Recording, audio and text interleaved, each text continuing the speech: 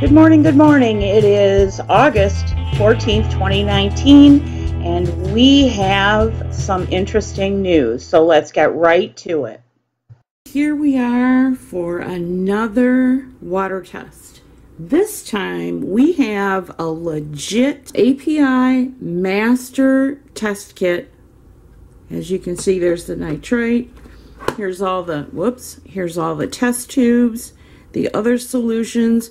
And here's the answer to why did we have a big card versus a handful of little cards. Apparently when you buy the smaller kits or the individual bottles, you get the little small cards. If you order the if you order the master kit that's configured like this with a blue, let me get this out of here, a blue top with this handle protruding through, you're going to get this master card. I cut a lot of this out. I'm showing you that the card is actually the back of the brochure and it's very thin, so I put something behind it so it would be a little more stable. There was a lot of talking off camera because I couldn't get everything in frame with this small table and trying to get as close as possible. So here we're going to test the tap water first. Okay, here's our card. Can I get you guys any closer? I think I can without zooming. And let me make an adjustment here because I can't stand this card up the way I want it to. So it's going to take both hands. All right, so we've got our tests right next to this card. And this first one was our pH test. Let's see how we did in comparison to what the test strips said. Trying to tip this so you guys can get the same kind of view I am, and it's not working very. Here we go. There we go. Okay.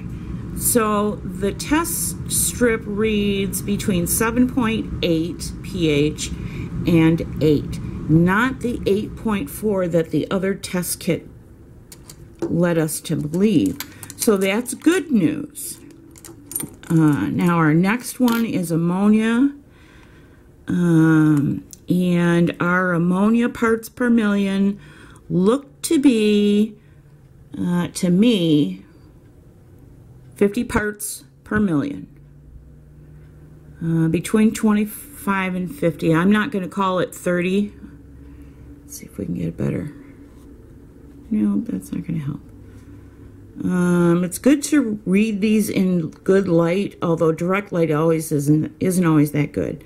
Yeah, I'm going to call it 50 parts per million, just to be conservative. Our next one is nitrates, and that's 0 parts per million. That's pretty easy to see. And then our last one is our nitrates, and this is very surprising to me. This is 0 parts per million, and my hand is in the way. I'm sorry about that. Let me try and do this. 0 parts per million. I'm really surprised.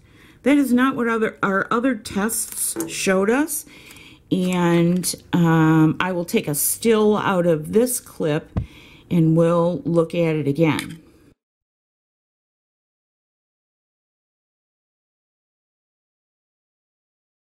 Now we're ready to test the tank water, and I'm going to tell you that I'm going to test it, or I'm going to scoop the water, and then I'm going to go put it in the window, and we'll complete the tests in the window. So to do this test, I put my, where's my thumb? I put my thumb over the top of the tube and hold the tube with my fingers, and then I go, you can't, well, you can see by the water in my hand. I go at least mid-column, and I let it fill. I don't worry about hitting that mark line, but then I'll tap it out a few drops if I'm not using a pipette. So there's our pH test. All right, let me stop this and then I'll move you to the window. So I recorded the whole thing for you, went through all the steps, but you know what? You can read them in the brochure if you get a master test kit. So let's go back to the clip.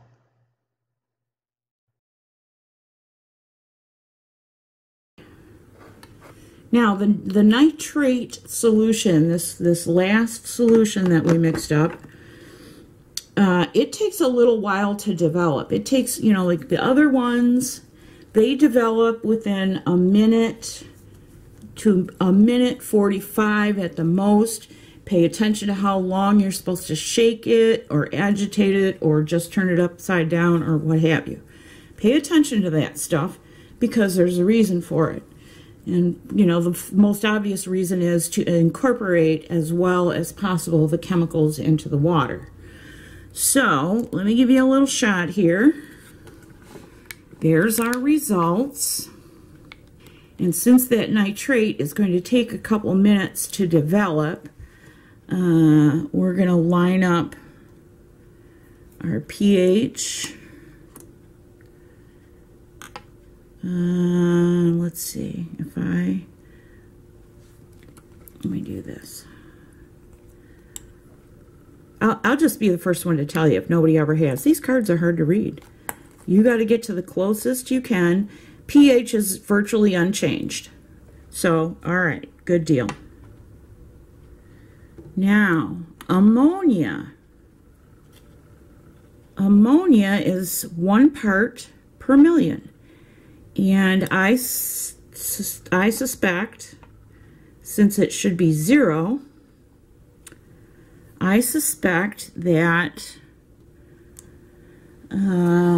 these Malaysian trumpet snails are going to have a problem, and I'm going to have to troubleshoot what to do about it. Okay, but nitrate, 0 parts per million. And I think it's still too early to tell, really, but just so we can move on, it looks like nitrates are 0 parts per million. If that's not true, in another 2 or 3 minutes, I will include the fact that it's not true. There are the test results, and the shadow darkens. You know, the shadow from what the test tubes are leaning up against is darkening the results a little bit, not much. So I'm actually going to call ammonia between 1 and 2 parts per million. Well, no, it's between 1/2 and 1 part per million. So now let's sit down and chat about this. We've got our tank log and our trusty dusty test results from the other day and from the test tubes with the liquid chemicals to give us our readings. And what did we find out? Well, the first thing that jumps out at me is that hardness, and it gave us a massively alkaline reading when it's not. It's high normal. As far as I'm concerned, the ammonia reading was very off in the strip test, as well as the nitrates was not correct either. So if we put up our chart here, we can see that we are way off, and from what I can see, this tank is still technically in mid-cycle. So what can we do about this to get it to the point where it's balanced? Well, the first thing I'm going to do is increase the photo period, and I'm going to add a little desk lamp and see how that affects both the plant life and the water parameters. What I expect to happen is probably some new growth in the plants and a little bit of algae bloom, and we'll deal with that if it happens. That's all we have for you today, that little update with fresh API master test kit chemicals and some surprising results. For me and the shepherd and the Malaysian trumpet snails, thank you so much for joining us. Please, if you would be so kind, if you are interested in freshwater tanks, hit the subscribe button, like, comment, and share. And we'll see you real soon.